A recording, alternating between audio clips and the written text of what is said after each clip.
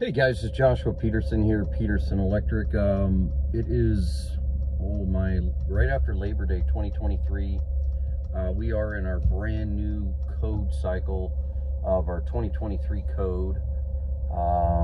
It started in June 1st. Most of our cities around here will adopt these codes pretty quick. The state might be a few months, but they pretty much move into that real quickly on expectations. So my suggestion for you guys that are electricians, take some classes. I'm a member of IAEI, which is Independent of Electrical Inspectors Association. I am not an inspector, though I do some inspection stuff when I look at things for people. So I do want to encourage you to become part of a group. Your continuing education is really good. So for my SEO guy, this video is going to be about ongoing training. No, I'm not getting paid from IAEI to do this video. I just wanted to do a quick blog for you guys in the field, because I want to give you a quick scenario of a mistake that another electrician made. Unfortunately, I don't know who they are, and I wouldn't say anyways. We as electricians all make mistakes, of course, but our biggest importance for you guys out there who are trying to get in the field. I just joined a gym, another gym that I liked better than my other, but one of the guys there at the front desk said he wanted to get into electrical, and he finally did get on with the company. But I gave him some warnings getting into the field. A lot of people like the idea of being an electrician or the job title, but getting into it is a lot of work. So I just kind of encouraged him that in Colorado, you have to go to school one night a week for 4 years at IEC or some other type of trade school. That's Independent Electrical Contractors. It's in Colorado, so I'm assuming it might be nationwide. I don't know. I went there as an apprentice back in the late 90s, early 2000s, and got myself completed. It was not required by the state back then, but now it is required that you have to go for 4 years. And so my son just started, Jathan, if you know him on our website. He just graduated high school this last summer. He is now 7 weeks into his first year of the school. He did do 4 summers with me, just working in the field a little bit here and there, trying to see if he liked it. We had to get him registered as an apprentice last year, but none of that counted until he graduated high school. So for a lot of you guys who are struggling with high school and the importance of it, yeah, I agree. Some of the stuff in high school, they teach you really dumb things, there's no doubt. A lot of dumb theology of people that are dead is what I call it. But there are good things that you can learn from high school. For me, the subject I flourished in was more math. I was horrible in English. Definitely, I am dyslexic, just born that way. I don't know what it is. I do have a routine diet to help myself.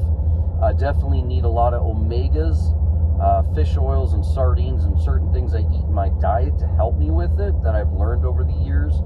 But a lot of you guys who might be really more hands-on in life and definitely don't want to deal with 4, 8, or 12 years of book knowledge, and not that I didn't want to. I definitely was trying to get in the medical field like my father. He is a perfusionist, but I can't do blood, and so it's just that kind of stuff doesn't work with me.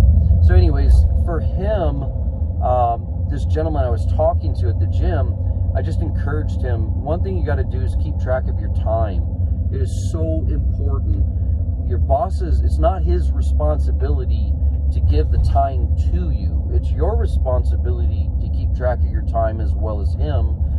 But you do have to register your time to DORA in Colorado, Department of Regulations Authority, as well as IEC. I'm keeping track of service, trim out, rough in, commercial, residential, industrial, which we don't do industrial. So I'm keeping track of a lot of those hours for my son to report it for DORA and IEC. And you have to do that, otherwise you're not helping the person in school. So if you're a part of a big machine, a big company, it is your responsibility to watch your hours. It's your responsibility to know if you need more residential or commercial. And it's definitely your responsibility to take that opportunity with your boss and make sure that you are getting the knowledge that you need. Now, I do suggest never burn your bridge, ever. Never burn your bridge, no matter how bad the company is. And there are some bad companies out there. There's no doubt about it. I've worked for a few.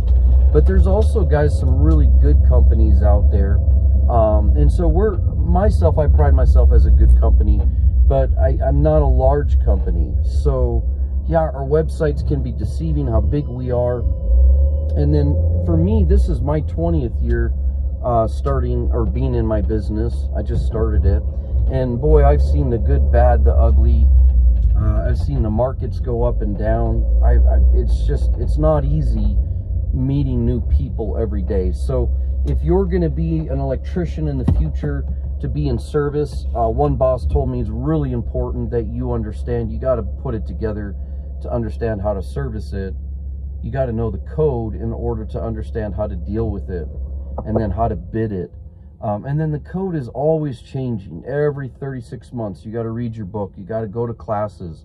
You got to turn in your continuing education credits too, which I do. I think it's required 28 to 30 hours here in Colorado. I think I'd sometimes do 32 to 40. I just enjoy the extra classes. I also enjoy going to the groups.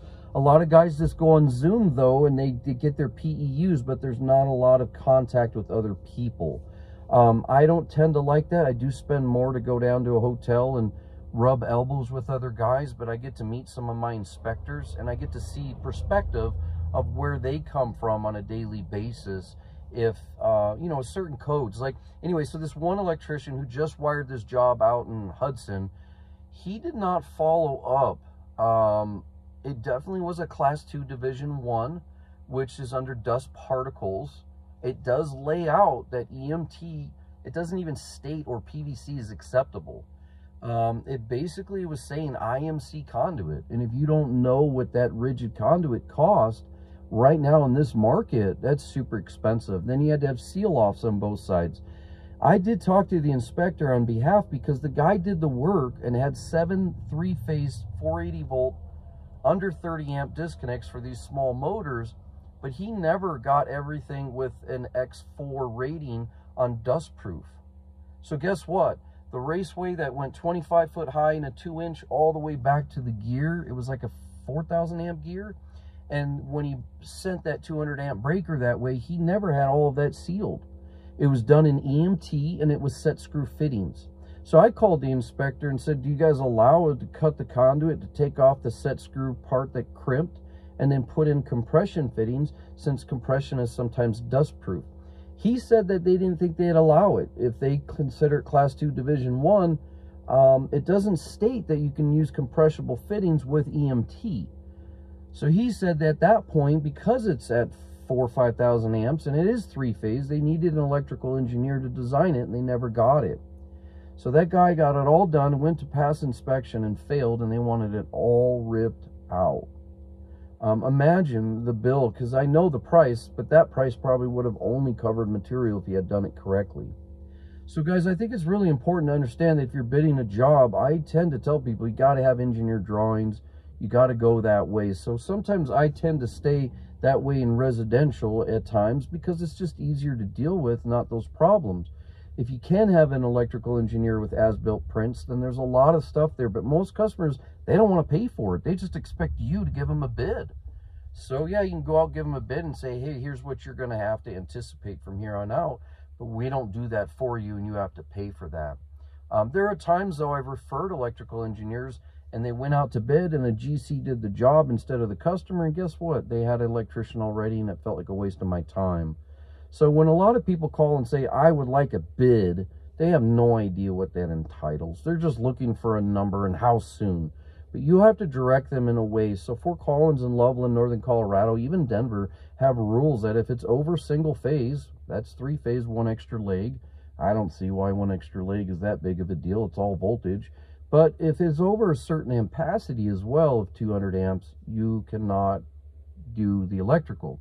But I have stuff down in Old Town Loveland that's 150 amps single phase, smaller than a house, same phasing as a house, and same voltage. But they consider it commercial because of the street it's on and the zoning. So keep in mind, guys, that it gets more restrictive as the years go by between utilities, bad workmanship, bad electricians, or people just making mistakes. So anyways, I want to encourage you guys, if you're looking at becoming an electrician, I'll do some more videos on what the expectation is. But boy, you better be in it for a long haul. This is not you being a barista learning coffee.